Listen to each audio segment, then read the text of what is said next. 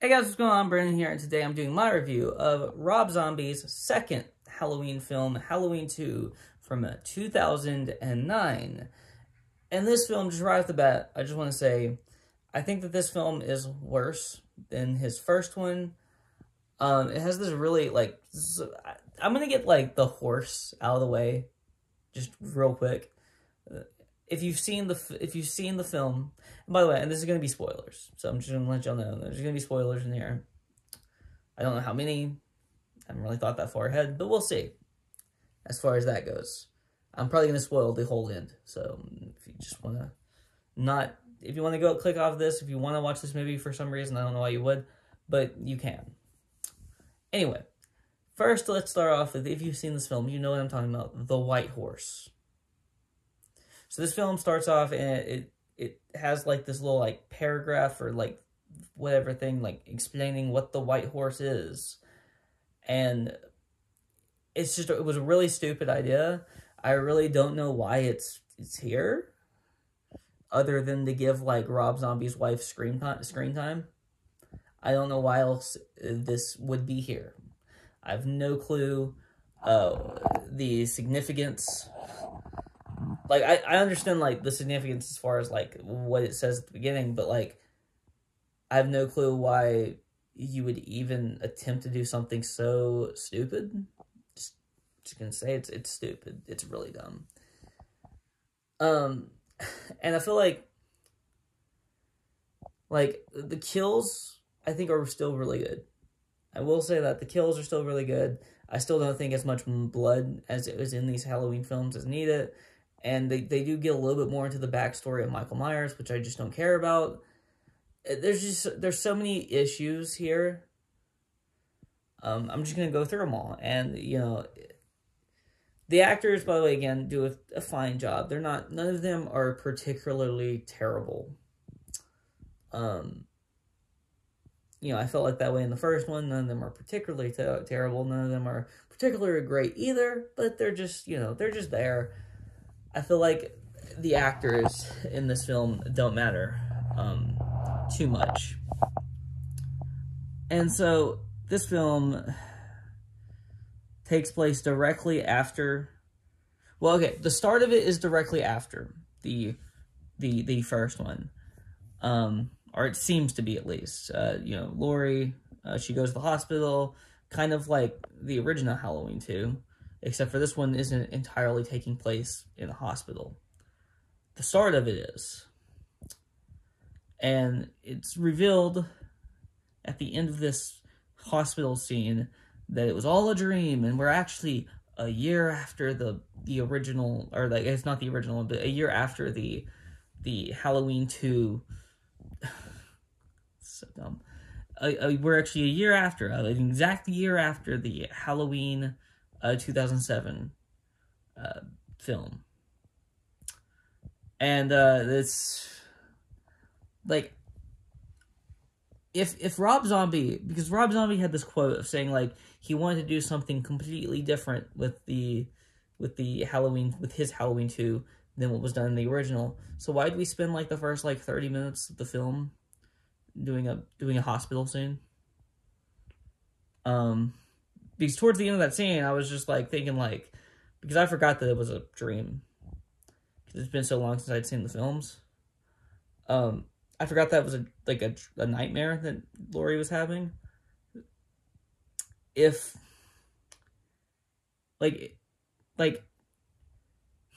I'm okay with doing the dream, it's fine, but why did we need to spend 30 minutes on it? You could have just had him kill Laurie in the dream a lot quicker, because there's one point where Laurie dies by Michael Myers' hands in the dream, and I'm just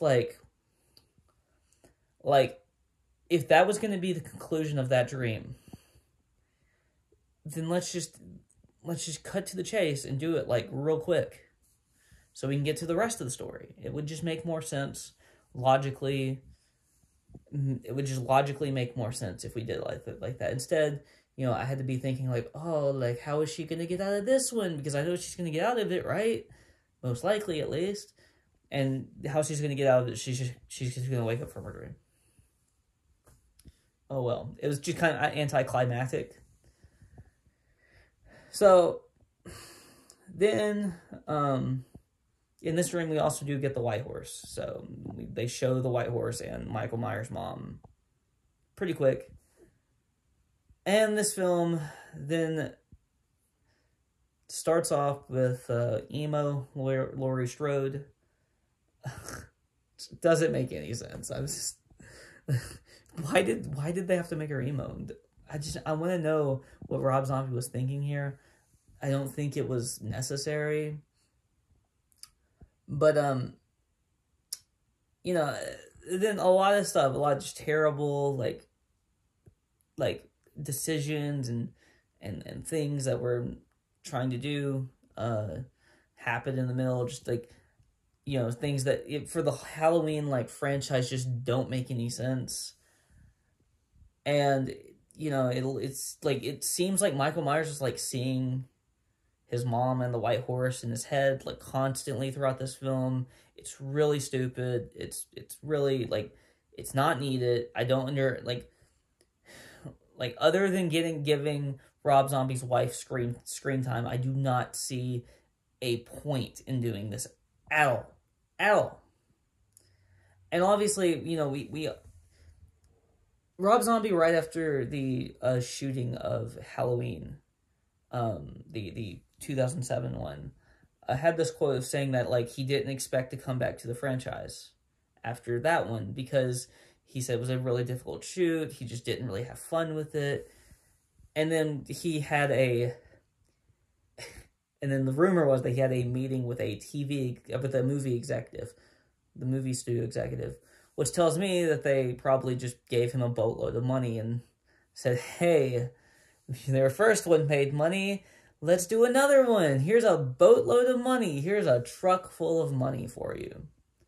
If you just do the movie, that's all you have to do. It doesn't even have to be good. Just do the movie. And then this one bombed, as it should have, because this one is way worse than the first one. Like when the first one came out, I said, hey, if this was not, when I first saw the first one and when I did my review, I think I said this in my review, if this did not have the Halloween name on it, it would actually be a decent film. But because it has the Halloween name on it, certain expectations come with that. And that movie did not meet the expectations of the Halloween name. So, that is where we're at now, where it's like, he didn't want to do this film, but he decides to do it because he probably got paid a bunch of money. He said he didn't want to come back to the franchise, but he probably did it because he didn't want to, because you know, they gave him a bunch of money. And that's fine. I understand why studios do give a lot of money to directors that, you know, don't want to do a project again, because, you know, Rob Zombie is a talented guy. He is. He's a talented director. And even though it didn't work, I believe, in my opinion, it didn't work with the first Halloween film. I believe it could have worked if it didn't have the Halloween name. So maybe if, you know, you give him another one, another shot. But I just feel like his heart wasn't really into this one that much. You know, there's a thing that happens at the end, and I'll just go ahead and skip to the end. Laurie Strode murders Michael Myers. She kills Michael Myers, and then she's in like a mental institution at the end of the film, and then she like sees Michael's mom, or like, I guess their mom, because she is related to Michael she is Michael's brother in these films. So she sees their mom and the White Horse, and then she just has like this evil smile on her face. And that's just like, it seems like it's like setting up for her to be like the Michael Myers character in the next film. And so I don't mind that happening at the end of the film. I actually think it was kind of interesting to get into her mind. And I think if, you know, again, I would have, without the Halloween name, I would have loved that as like a potential like future thing. But like, no, not since it's because it's Laurie Strode. I just hate it. I hate it because it just doesn't make sense with that character. And I just feel like I feel like Rob Zombie. I feel like Rob, I'm gonna call him by his first name now, Rob, uh, didn't completely understand this franchise. The way that I feel that, um, funny enough, Danny McBride and David Gordon Green understand this franchise. I feel like this franchise didn't need to like reveal Michael Myers' past or anything like that. I don't need to know any of that. It's just it's pointless.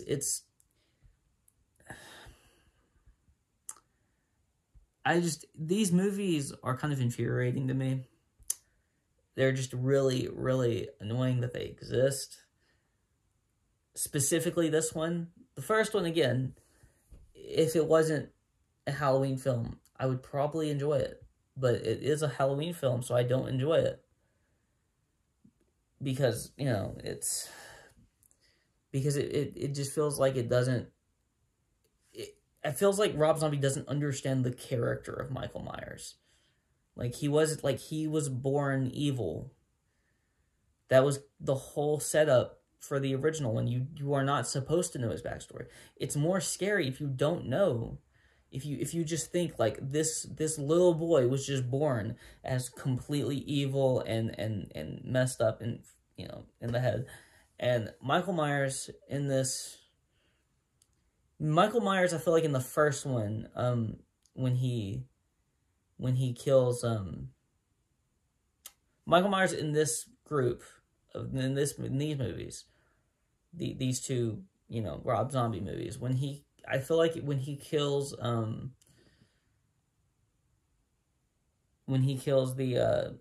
guy who was like looking over him, one of the guards at the mental institution he was at. I can't think of the real actor's name at the moment. But I feel like that was the moment when I felt like he was like turned completely evil, because it was somebody that had like looked after him his whole life and that was the moment I feel like he turned completely evil. And I feel like you actually could have like made it to where he didn't turn completely evil in this franchise, in this 2-film set. Because I feel like if you're going to go with the aspect of like him going crazy because of his like childhood, him going completely psycho because of his childhood, if you're going to go with that angle, then I feel like the best thing to do with that is to just not make him completely evil, to make him like have some redeeming qualities. But instead, they do go with the previous story of like, now he's a completely evil, man that's just trying to kill everyone. Yeah, it's so many issues with this film. So many issues with this film and the first one, but this one specifically, I guess I did go on tangent about the first one and this one, but whatever. If I'm gonna give this film like a fucking 2 out of 10, I don't know why I'm giving it that high. I guess because the kills are kind of fun. So I guess 1. I'll give it a 1 out of 10. One sa. If you like this video, please like, comment, and subscribe. And you can follow me on Twitter in the link in the description below. Peace.